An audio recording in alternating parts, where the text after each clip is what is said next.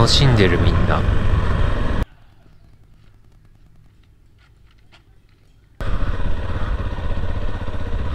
あれなんかだいぶ変わった。こうなってっから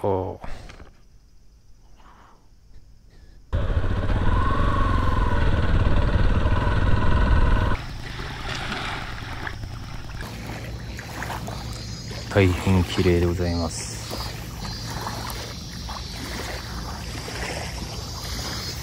セミも鳴いてるね。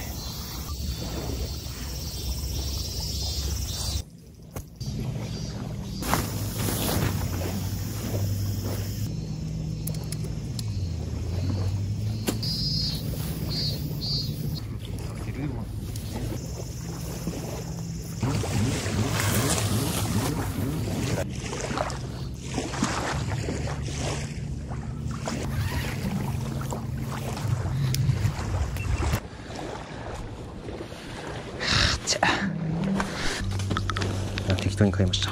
肉とかこれ氷結とかね、倒れそうだな。ちょっとよし、じゃあ飯の準備にしたいと思います。ここら辺片した後、よし、だいたいいい感じですかね。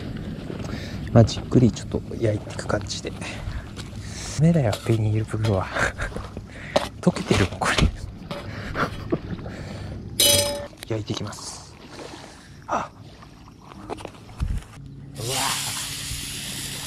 いや、今日は何も食ってないんでね、早く食いてえな。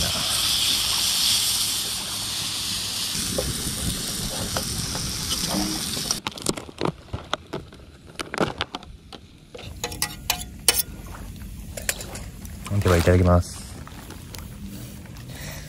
これうめえぞこれ絶対。うん、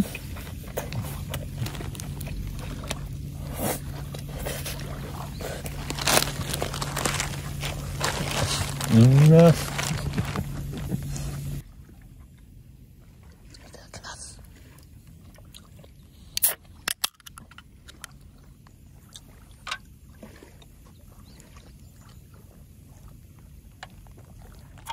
あーくそうめえ。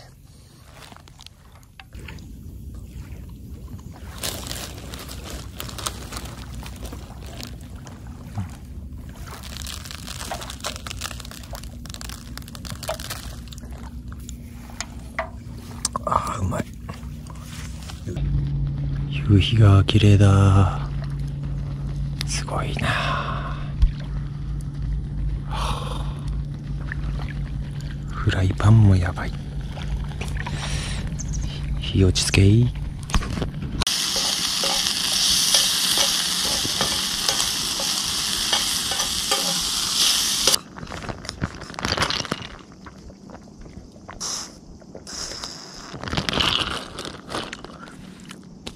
自然豊かだ。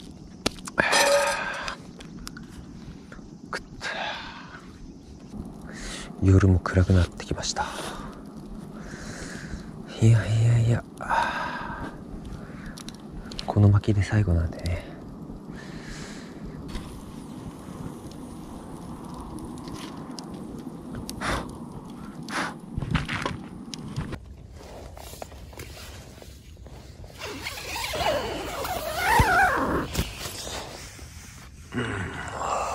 おはようございます。めっちゃいい天気。この中に車ってない状態でパンツ一丁に寝てたんですけど、やっぱ寒かったですね。ただこの中に入ってパンツ一丁に寝たらぬくぬくしてましたね。いや、飯や。はい、飯です。飯にしましょう。ガスバーナー。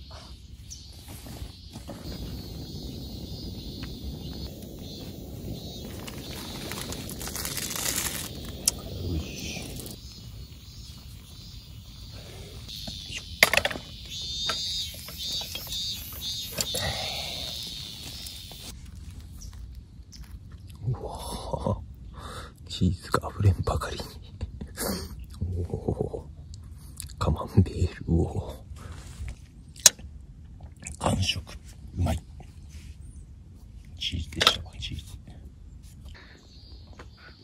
はい、飯も食ったんでちょっと元気になりました。はい、とりあえずこの炭をね、炭と灰を片付けて、あとゴミですね、あそこにあるゴミをね、ちょっといいですけど管理棟前のところに持ってって、はい、いきたいと思います。片付けです。片付けや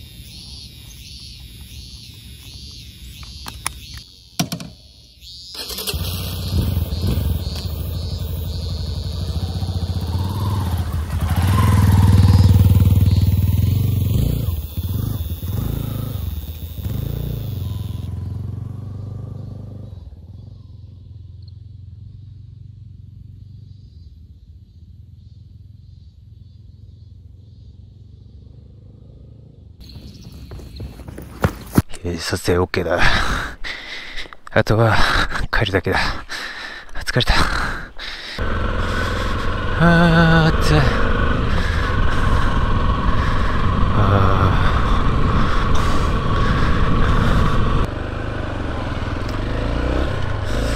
よーし、福島レイクラインいざ堪能するぞ。から滝を見に行きます。いいね、日本一を思い出すよ。もうちょいです。めっちゃ急だ。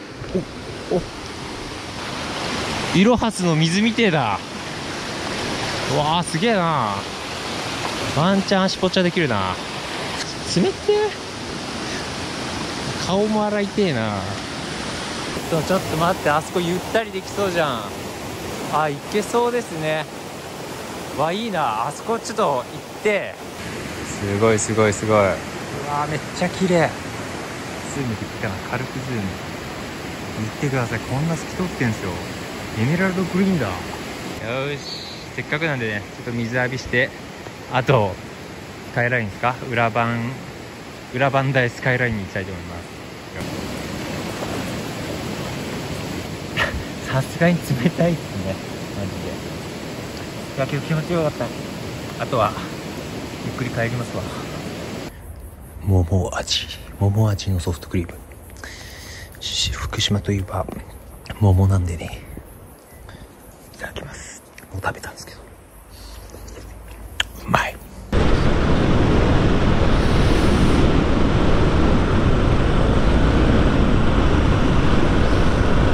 登山だな。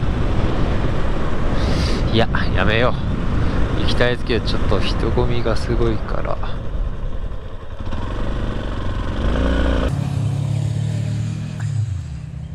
ほい、ということで、いや、すごいですね。ズームイン。はい。GoPro のバッテリーが切れちゃったんで、とりあえず充電が完了すればでね、とりあえずここを降りたいと思います。で、だいぶですね、緑が生い茂ったんで、あとはひたすら降りるだけですね。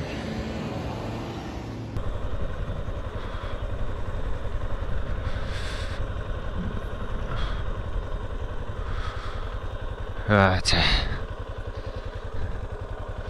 いやー、着いた。合宿だ。うわー、すごいな。あ、こんなすごかったんだ。はあ。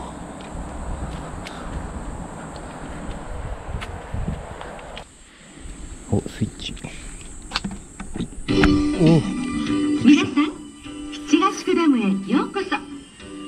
この七ヶ宿ダムは平成4年3月に完成した平成4年か。東北地方でも有数の、もちろん宮城県内では一番の貯水量を誇るロックダムです。このダムにはなんと東京ドームが90個も入ってしまうんですよ。90個も。なぜこんなに大きなダムが必要だったのか。ただですね、いまいちピンとこないんですよね。東京ドーム何個分っつうのやつ。東京ドーム行ったことないんでね。写真とか。はい、ということで七ヶ宿ダムでした。昨日と今日のキャンプ旅でしたね。かなり楽しめました。まあ何より天気が良かったことですね。暑かったですけど逆に川とか入れてすごい良かったですわ。はい、ということでお疲れ様でした。バイバイ。